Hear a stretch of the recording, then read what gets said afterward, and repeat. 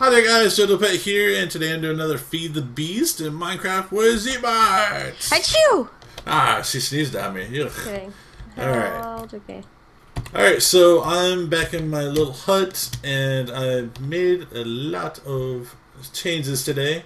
First of all, I built this trap door right here, and it leads into lava, and I just died, because, well, I left it open on the way out, like this. And I started walking, and I was like, oh man, how do we get over this? And I tried to fly in, I couldn't do it. And, oh, now it wants to stay open. Oh, you can open one of them, but not both of them. Okay. So anyways, I started to walk, I had it like this. That's what happened. The first one stays up fine, but when you try to flip the second one, it does that. Oh, wow. Anyways, I fell in and died. I lost my jetpack, and I'll have to make another one. So I built another lever on the outside. That way I can control it if I lock myself out, basically. But, so that has changed. Also, I made a lot of changes. I made a solar array, a low voltage solar array. So basically I can power all my stuff, and it stores in a battery. Not a bat box, but I think it's called a MFU. And see right here. That's that, and it feeds into a battery box that charges, and then it feeds out into different devices through wires, and I've got it feeding into the extractor. So see right here, I upgraded this transformer upgrade because this is a low low electricity or low charge or whatever, and it needs an upgrade. So I did an upgrade on it, and this I'll show you what this is in a minute, but. Over here, electric furnace, so it's always got power. If you see up here, you go one more up, right click on that, see this power level? This stores up to 600,000 EU. So it's sitting there charging pretty steadily. Now, I'm not using anything right now, but it does pretty well. And I've got the polarizer set up on it, so all my electrical devices I can use on this. And it just funnels to this gold wiring, and it's double plated so it doesn't like lose as much charge. So I did that today. To make one of these solar arrays, it takes 8 regular solar panels, and then you have to play with this thing, which is not cheap either, but you know, it's totally worth it because I have renewable energy. I don't have to worry about coal or anything like that at any given time. So I'm real happy about that. I got that done today, and I did a alloy furnace, and if you stay tuned, I'll do a glitch video of how to have unlimited iron and in turn unlimited diamonds because of that. But also I wanted to show you this thing. What I'm doing right now is part of factorization, and I'm going to go over here to the crafting table. Okay, so the obsidian goes in the corners, the diamond block in the middle, and then TNT northwest, south, and east.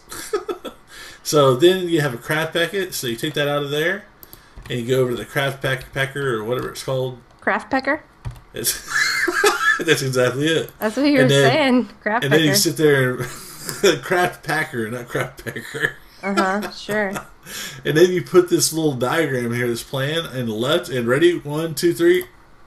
Oh, there it goes. It didn't make the sound effect. It blew up last time. I was shielding my ears. Okay, so now I have this diamond shard over here. Okay, so these diamond shards, they're used for factorization, and it's the only thing they're used for. But if you put one here and one here, then you make a wrath igniter, and I'm going to show you what to do with that in a minute. Alright guys, so I'm going to show you what this wrath igniter does, and it's a lot like flint and steel, except like on crack, and it looks really cool with awesome effects. My favorite thing about it is that when you click on this right here, it only has like a certain amount of uses, but it will turn iron blocks into dark iron.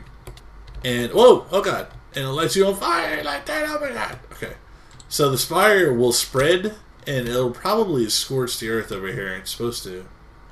I'm in a little island, so Zb0t doesn't kill me. I'm not even like over there where you are right now, so I'm trusting that you're far, far away. I'm griefing, girl. I'm griefing your whole world. I'm gonna burn your house to ashes. We're gonna fight. There we go. See that going? And it spreads. It does really well with trees if you want to make a forest fire. If y'all are into griefing, I mean, not griefing. Mm-hmm. But it spreads really well and it spreads really fast. I like the effects. It's so cool. That see the scorched earth? Well, it's really just like turns them into dirt blocks, the grass blocks, but still. But it just lit the dirt on fire. Oh my gosh! Yes, it's so awesome. Oh yeah. Anybody have some marshmallows? Just make some s'mores, bro. Now I'm just hungry. S'mores.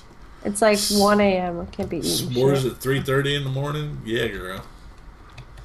Okay, so I'm trying not to die. Let me go ahead and alright. So you see that block that's all purple? That's a dark iron block, and that will break into dark iron ingots. Let me go back to my house real quick, and I will show you what that does. Alright, so those 8 blocks turned into 32 ingots. Okay, and silver on top and the bottom in the middle. And glass panes on the side. And then we're going to put this igniter back in the middle right here. And voila, we have a wrath lamp. This thing is awesome.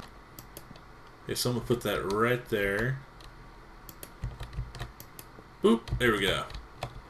Alright, so let's make it nighttime. Okay, and as you see right here, I put up the wrath lamp right here. This is what it looks like. That cool effect, like just like the igniter. And it lights up all this area. Just that one little lamp. So this is an awesome thing. Even if you don't use anything else in the factorization mod, this is the thing to make, because this lamp is badass. It's a great light source, and it make a nice decoration for your houses and whatnot. So anyways, guys, thanks for tuning in. Y'all have a good day, and I'll talk to you later. Skizzle!